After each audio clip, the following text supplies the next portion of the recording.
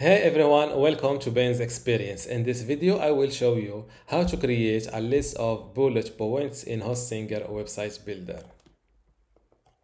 I am now inside Hostinger Website Builder. And first, let's edit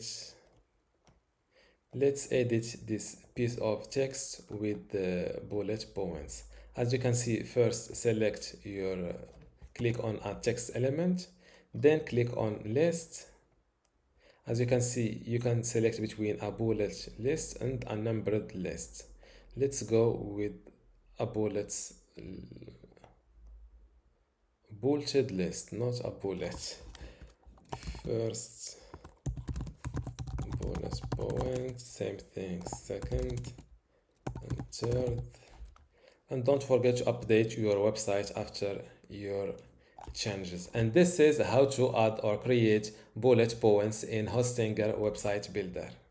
Before you go, I have something special for you. I have two free online video courses for you. The first one is about Hostinger hosting and WordPress managing, and the second one shows you how to use Hostinger Website Builder to make basic websites or online shops. You can get them both for free just by clicking the link in the description. If you like this video, give it a thumbs up and subscribe. If you have any question, leave a comment below.